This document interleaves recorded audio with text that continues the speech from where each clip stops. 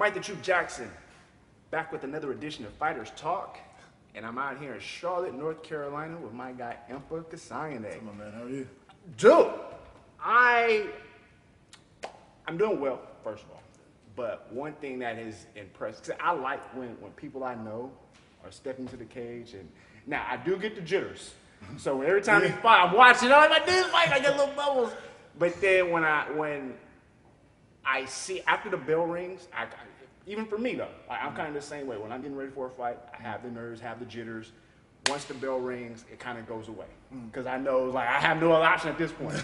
So it's kind of the same for you guys. But when you've been on a tear lately. You've been a sort of like a up and coming prospect. With the LFA, you're undefeated. You get the call for Dana White's Contender series, a couple fights, and then eventually you get the shot, man. You get the opportunity, and then you go and you grab that, and you get the W. But before that, I want to go back because this is the first time we were able to sit and do one of these kind of interviews. But from what I can tell you are an athlete. You had a football background, correct? Tell me about that. Like, tell me about growing up and football being like a love and a passion for you. So it's funny, actually, I kind of grew up without any sports. I grew up playing music. Oh, wow. What instrument? Played tuba and guitar mostly, and sang some a lot, especially through high school. But I went to art school back in Florida, where I'm from, and it's a place called Middle School of the Arts, and went to some art high schools and some other like boarding schools. But my family decided to move to North Carolina, and being a kid, I didn't want to be by myself. So when I got to, my parents were from Congo in Central Africa.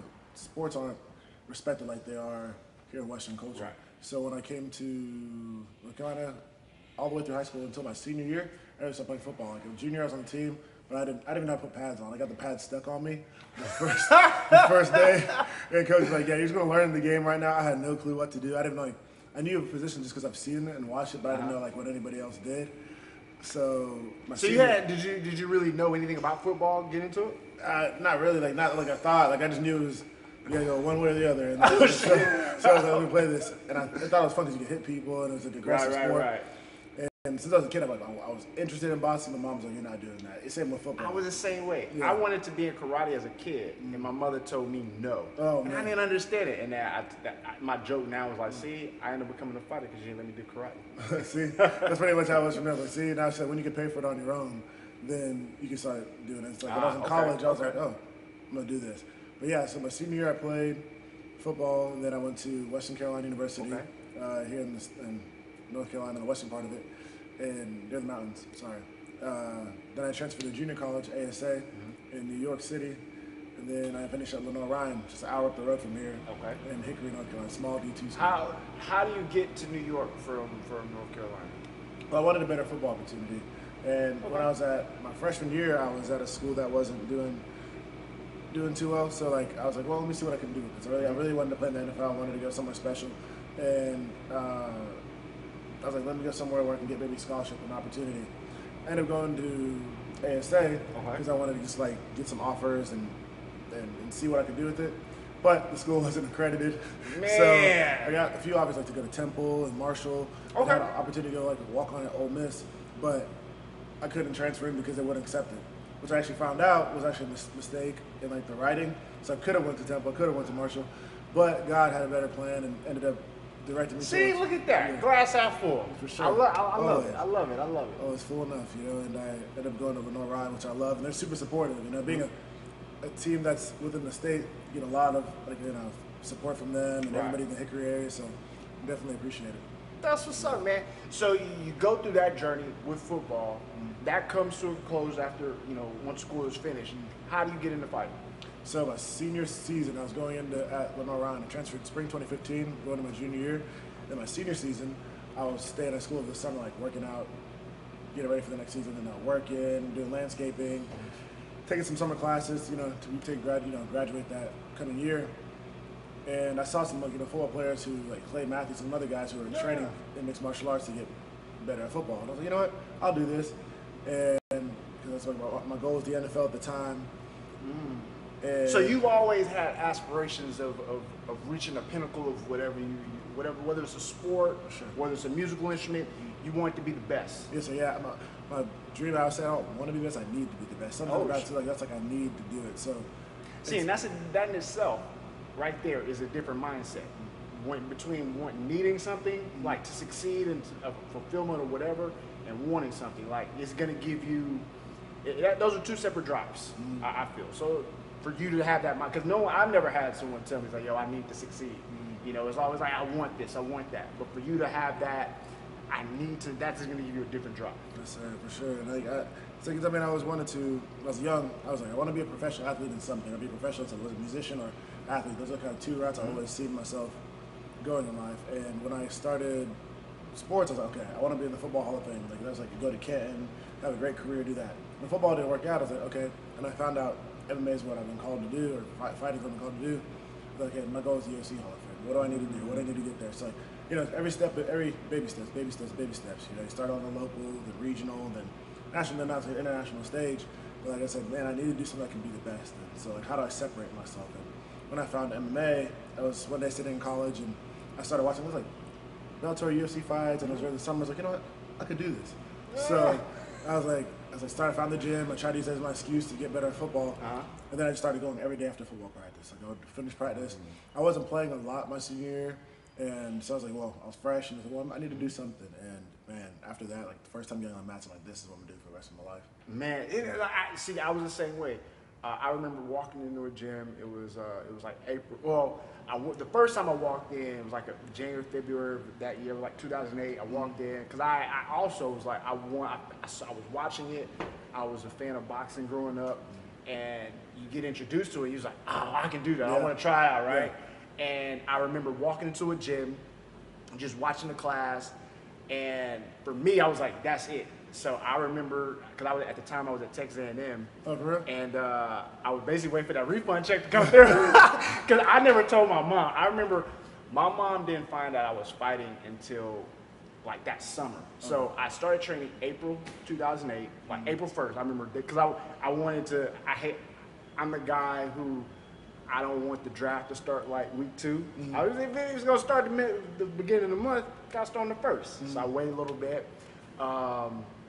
I was training, and then I ended up having, I saw it was an old message board. This is 2008, right? Old message board, and it was Mick Maynard at the time. And it was a show called Lone Star Beatdown. This was way before LFA, way before Legacy. And he was like, yo, we having these fights in College Station. Yeah. Because that's actually where Legacy started. It was born in College Station. It was kind of like a UT versus Texas A&M thing. No way. And I was training for 6 months before I had my first fight. And I go out there, I strangle this dude, and I was like, this is it. I was like, yo, this is it. So I understand, like, when you find something that it just kind of because for me, I didn't know what I was going to do. My dad was a doctor. My mom was a nurse. They wanted me to go to medical school. In high school, I was in engineering academy. So I did that, and then I'm sitting in school like, man, what I'm gonna do? And then I find fighting. And then you're like, yo, that's it, you know? So I understand the process. As an amateur, you competed, and you had a solid career. Was it 4-1, I want to say? What was the decision for you? How did you know it was time to go from amateur to pro? Well, I remember it actually started after the fight that I lost. I kind of got caught up in my own head and just being arrogant and cocky. And the fighter was good. He had an awesome game plan, nothing against him. But I remember when I lost that fight, I said, okay, like, never letting this happen again. And this is going to be what I'm going to do. Time to get right, let everything else go. Was it the loss in itself, or was there something in the fight that you saw or felt and you was like... Well, I remember just not listening to my coach as well, and kind of like going into his game plan. And he executed it well. And I was like, you know what? What would happen if I listened? What would happen if I, took it much more seriously? Because I had my first fight in college, and so a couple weeks after training, they're like, hey, do you want to fight? I'm like, yeah, for sure. So and I was so happy, got that victory. It went really well. You know, finished in the first round, which is a blessing. So didn't go crazy, but I was the dumb. I was throwing right hands, running in a circle. I was like, thank God we won that, because could I look crazy if you just got countered or something. So I was like, okay, I'll never do that again. And I was okay, I want to do this. But I had finished school, I had graduated. Okay. I was taking 26 credits my senior year, last semester, so I was Wait. Yeah, I was double majoring in accounting and finance. So, Okay. yeah, so Okay. it was a full load, because I transferred in, and I was told, oh, you don't need these classes to graduate. I was like, okay, whatever, you don't need this. And they said, hey, why don't you take these classes? I'm like, I was told I didn't need them. Or I probably misunderstood saying, so I was just like, whatever. I was misadvised like throughout my college career too, so Man. I get it. So I don't know. It was one of the two. I had an amazing advisor, or I probably had to listen. And I was like, I'll just do it later. Then they're like, hey, you gonna take these? I'm like, yeah, how many credits is on? I ended up taking an overload. Plus, getting ready for the fight. I was cutting weight between classes, had no clue. 230 pounds to 184. No!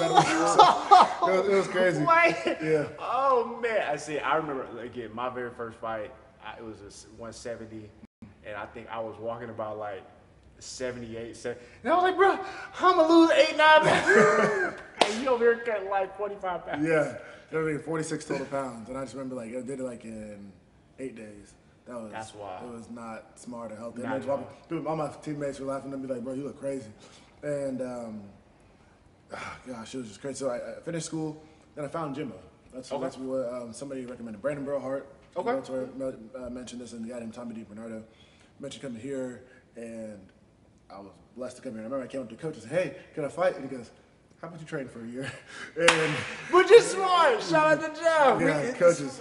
He's the man. You know, coach. And that's the other thing is like you found here in Gastonia and Charlotte. You found an amazing home. This is a gym that I love to come to when I'm in town. And the reason why it's not like you get the fight gym vibes, but it's almost like a cross between a fight gym and a traditional martial arts gym. Mm-hmm. You get the respect and that kind of instruction. But then you got some killers. You get Cell, Brian Barberina, Ricky Ray. You have some solid guys in here to learn from it and get that work in. So, no, I love coming here. So you found Jimmo. For sure, yes. I found Jimmo, and I remember I walked in. I was planning to move to New York because I went up there after my first amateur fight to see how pros train, with all these different gyms. I was like, do I go to Wisconsin? Do I go to Texas? Do I go to California? Like, all I knew, like, the big state gyms, like, big names. And somebody said, check out Jimmo. I was like, okay. And he's like, you're going to love it. Might not be like the place, like, we're kind of like a smaller gym. Right. It's like, when you get there, you'll feel it. Right when I walked in, I was like, okay, this is about the place I need to be, like, meeting coach, my other dad. I guess I'm blessed with 2 of them now.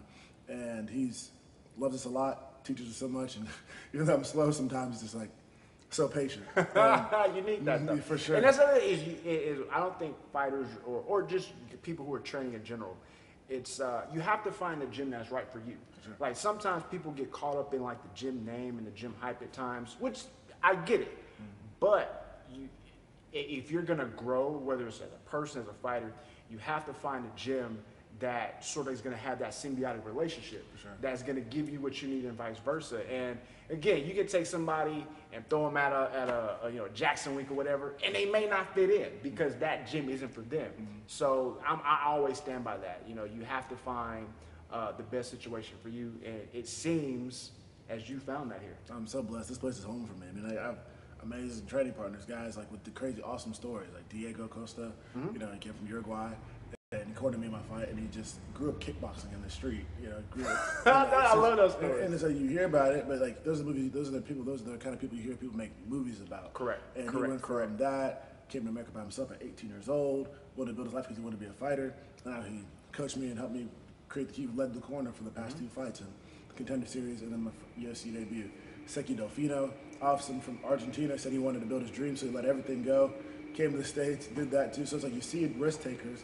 And people like encourage you to do it. So to me, like it really pushes me forward to go. Yeah, I was gonna ask, like being in this environment with guys who they're making major sacrifices in life to be the greatest fighter they can be, and I would assume that's gonna motivate you and rub off you in a little bit of way. So much. That's dope. Yeah, these guys are awesome. Like Hot Sauce, Barberina, Selecki, Salter, Honeycut, Ricky. Like all these guys who've like been at the highest levels in our profession.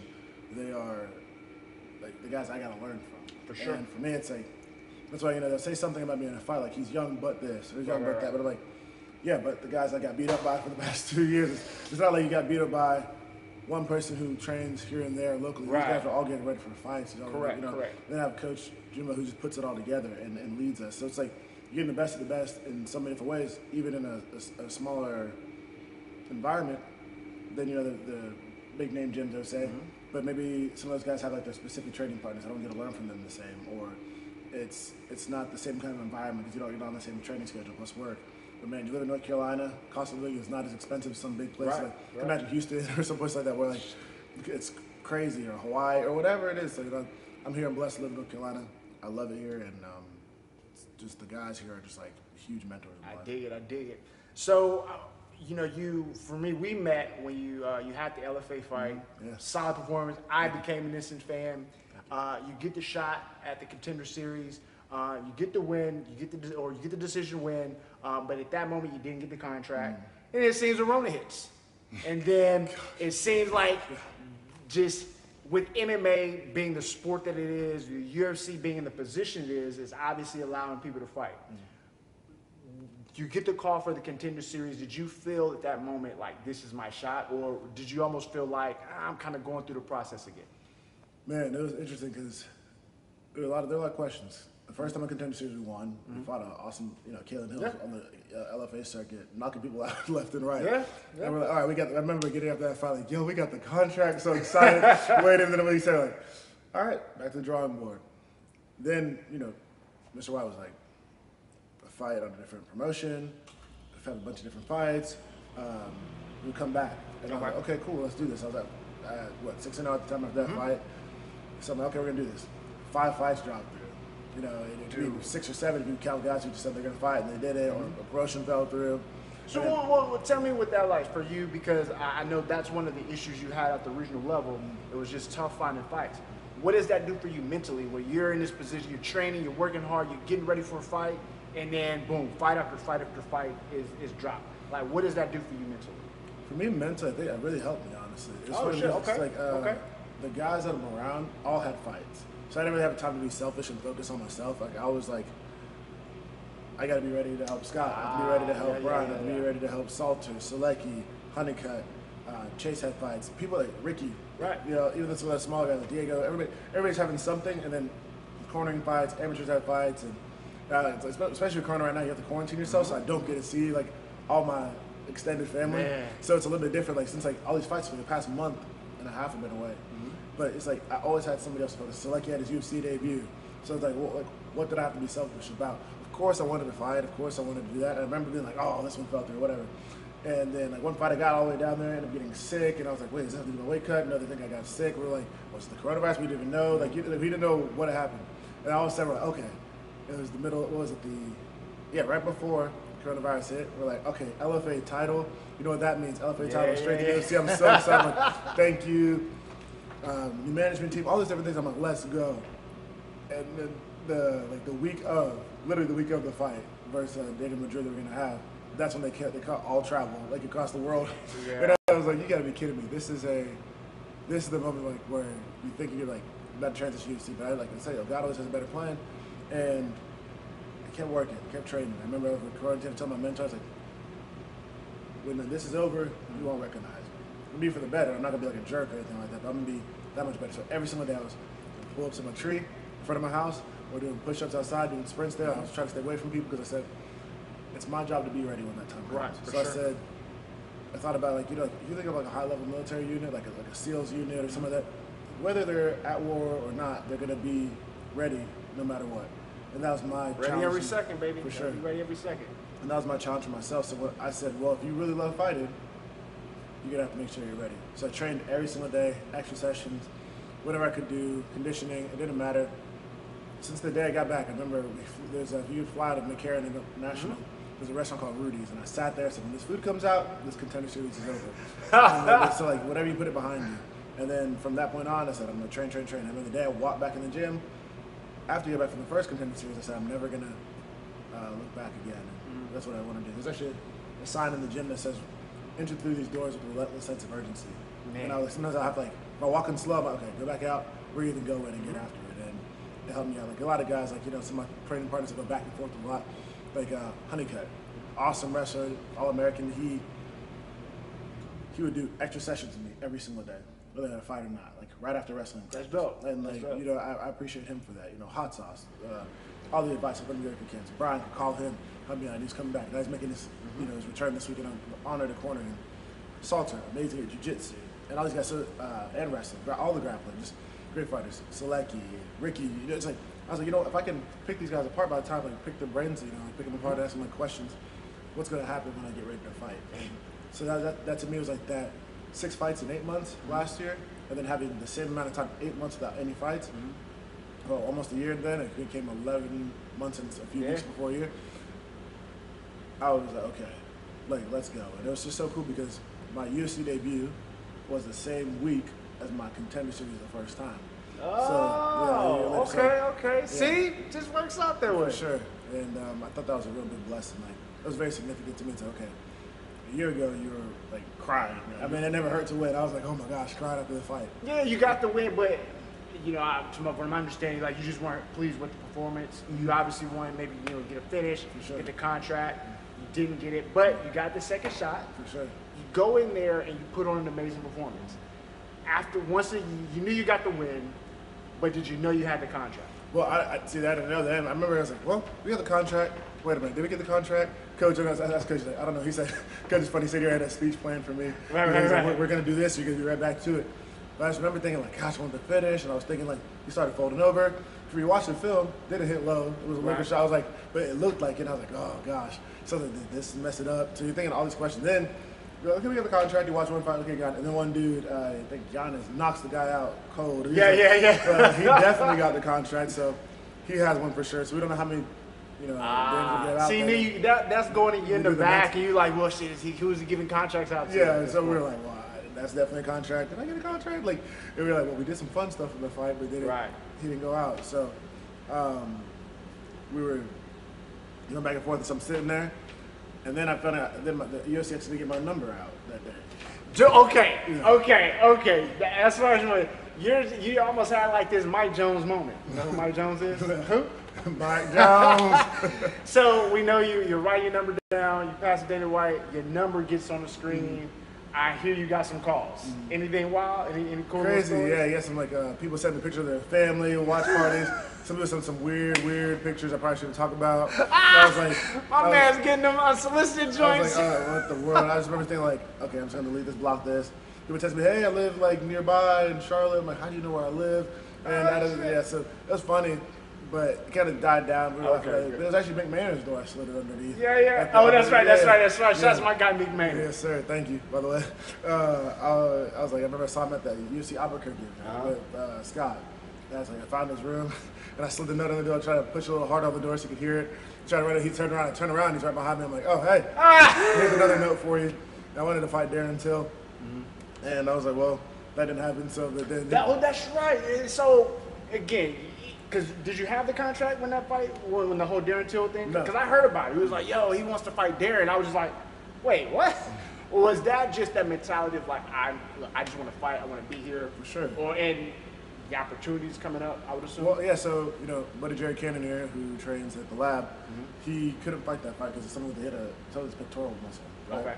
Okay. And so that fight didn't go through. I think Till turned it down, and the visa issues, and all the different things, but I saw that the fight fell through, and I thought at the time they were talking about coming together.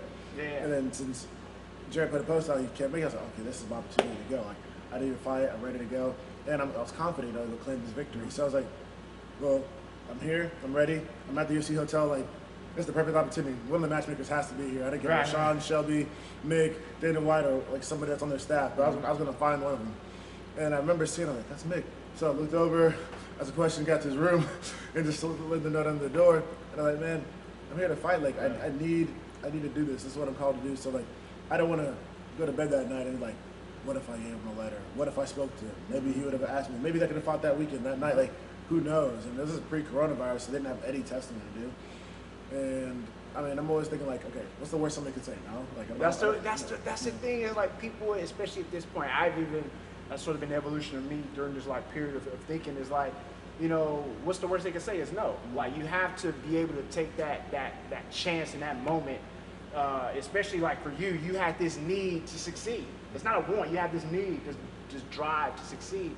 And so that was your opportunity and you had to seize it, man. So that was an amazing opportunity for you. You get the call, you was like, all right, we're gonna get you the contract, we're gonna sign you, and you had the quickest turnaround for a Contender series. What was it like? Was it 10, 11 days notice preparing for that? So at first I was going to fight the next weekend on August 22nd, but for some reason I gave me a medical suspension. I guess a natural one because I fought. And then they said because of coronavirus they added a couple of days, which is fine. But I was going to fight August 22nd, but they moved to August 29th.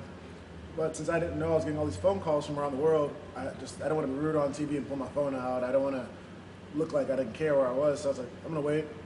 Agent Lou from First Round was calling. Like, shout out to my guy Lou. Oh, you know Lou? That's my guy. That's my guy. So like, thanks Lou. And he's calling, like, whatever. And I told Lou, like, my rule is, if I don't answer or anything, even before I answer, even if I do answer, just say yes to a fight. I don't care who it is, where it is, when it is, if it's tomorrow, if it's yesterday, if it's a month from now, 2 years, whatever. Just say yes to the fight. Like, I don't believe in turning down fights. That's not my motto. That's not who I am. So I stand by. It's not the Impa Kasanganay way. Not at all.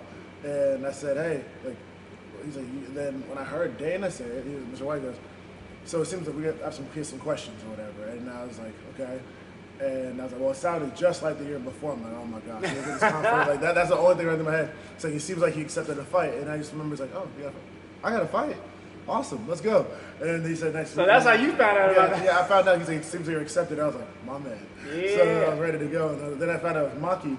And I was a fan of Maki already because like the way he fights, from the first Contender, I've been watching him. Man, I love to fight him one day, out of respect. And then all of a sudden, a year or so later, I was like, oh my gosh, like I gotta fight this guy. Like, let's go. So those are the kind of fights I love because Maki brings it. He's a warrior, and it was a fun fight. So it was, man, and you look good. And again, it was a transition from the Contender series to the UFC. You looked solid in your performance. Do you have? I know you willing to fight anybody anytime, but do you have any? If you're building a brand, you're building a business up, do you have a path, or you're just taking fights? Well, not just taking fights. For me, it's because remember, this is a business at this point. For sure, yeah. We're at a different level now. For sure, yeah. That's what I'm learning too. I guess it's like, so guys, like I want to fight him in top 15. I understand that you have to wait out and work through your contract, and each contract is a different financial incentive to it. But for me, my here is to be the best, like to be in the UFC Hall of Fame. When it's done, be the best past, present, and future. So it's like, what puts me there, and what steps I need to take along the way. I want to fight a guy who's coming off victories. I am grateful, because I think everybody in the UFC is an awesome fighter, good, and then it gets better and better as you climb up the rankings, as you climb towards the championship. That's my goal: get the middleweight title, move to light heavyweight, get that title, and fight a heavyweight, get that title too. So for me, it's like the guys like you see Marco Vittori. He's a good fighter. He's looking for a fight. I don't know if it's going to go through or not. Maybe it will. Any guys like Kevin Holland. He's pretty active. He's doing well. He's a Texas guy, right? He actually is my guy. He helped out, or he's headed out to our gym now. To get some training. Man, I love the way he fights. Like, he's a great fighter. Yeah, for sure. You don't fight guys who are just guys that are there to be in the UFC. You fight guys who are there to climb up, and those are the kind of guys I'd be honored to fight. So I want those fights. I want those fights that are gonna, when it's all said and done, like. He never took an easy fight, like the great boxers who, like back in the day, not the guys who just not here to talk and fight guys to beat up, but they're like fighting guys who, Lomachenko. Now, Lomachenko said he wants champions. He doesn't have a lot of pro wins, but he has quality wins. Same thing. I remember when I first saw or heard of him, I watched him fight, and they was like, oh, he's fighting for a title fight. And I was like, all right, let me check him out. And when they reading his stats, it was like 8-0 or whatever, and I was like, wait, this dude's already in a title fight, and he goes out there and he impresses. So you have fighters, you have people or athletes that have these certain abilities, like yourself, who can sort of advance quick because they pick up skills fairly quickly. They become better at a faster rate than other fighters do, and so it puts them in better positions to get these fights. Like that, you're calling out Darren Till. People are like, wait, what? You know what I'm saying? So guys like you who have these abilities, man, I think this is where the sport is transitioning to. We're gonna get better quality fighters who have more skills in the toolbox and who's ready to put on an exciting show. Thank you. Man, Impa Kasanganay, it's been a pleasure sitting here and learn new things about my guy. Again, we met at the LFA just through the fighting lens, but to over the years to sit down and have conversations with you, I've appreciated and enjoyed it. And I look forward to the next opportunity. I know you got Brian Caraway, you're going to be on this corner for the fight night. How do you like being in that position, the corner position? It's really cool that your buddy fighting. He's my big brother. Yeah. Well, Brian's a huge reason. Brian was my agent managing me before the first Contender, so he's kind of giving me guidance because he was like, you don't have to lose a lot of money because, regional, so you don't make as much as you do in the UFC or anywhere else in fighting. So for me, he was like, I'm going to help you out. Just connected me with Dana White and those guys for the first Contender series. So to be in his corner, his comeback fight, post-surgery, a dominant fighter. You know, when he fought Luke and he fought Rain Brown, he's a great fighter. And I'm like, this people are going to see the best version of him yet. He's going to get better. So for me to be in that corner, in that position, to help him, to train with him, to be his friend, like, I'm super excited. You know, guys, like, that's how you put food on your table. For your family. So it's always a great moment for me to be there. And I love Vegas now. It's becoming home. Yeah. I've been there. Really been in Vegas a lot more in the past 2 months now, way more than I've been at home. I know the feeling. I love it. The PI is an amazing, amazing space, amazing opportunity for fighters to. I know I need it now. My body is so broken down at the moment, so I know the feeling. But man, I'm so happy and excited for you. Appreciate you, man. No doubt, baby. Thank you for having me. No doubt.